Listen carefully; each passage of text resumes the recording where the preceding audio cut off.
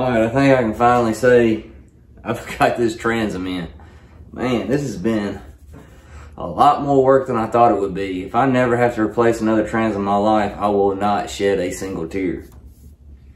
I could definitely do one a lot easier than I did this one now that I've done one before, because I made a lot of mistakes along the way. But even knowing what I know now, I don't want to replace another one.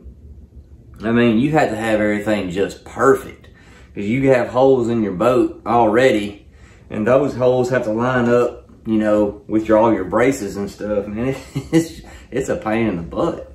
I'm still not 100% done with it. I don't have this little tie-in all the way.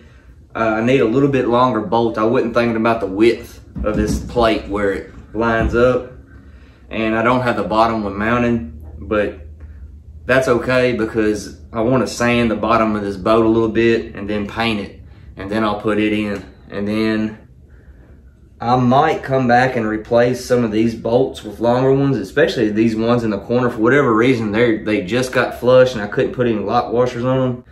But as far as it being in, it's freaking in. Thank goodness. I painted it, you might be wondering why it's brown. I painted it with oil-based paint after I epoxied it.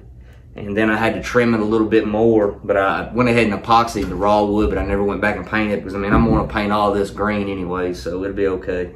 I finally feel like I can end the chapter of this boat on the transom. Man, it's been, it took me a week to get this transom in, which, given a lot of that was waiting on crap to dry. You know, it takes about almost a day for oil-based paint to dry, and you had to do one side, flip it over, and the same way with the epoxy.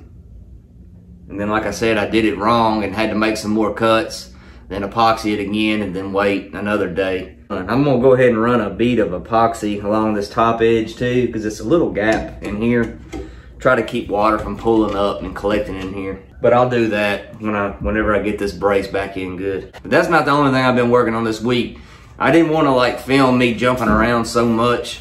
I mean, I have the whole front of the boat, what I think is pretty much framed in the way I want it to, and I also have the front deck cut, the main shape. I haven't laid anything down or whatever, so, and I've got the floor done. Been working my butt off on things, but like I said, I think this transom's done. Whew, it's time for a cold beer.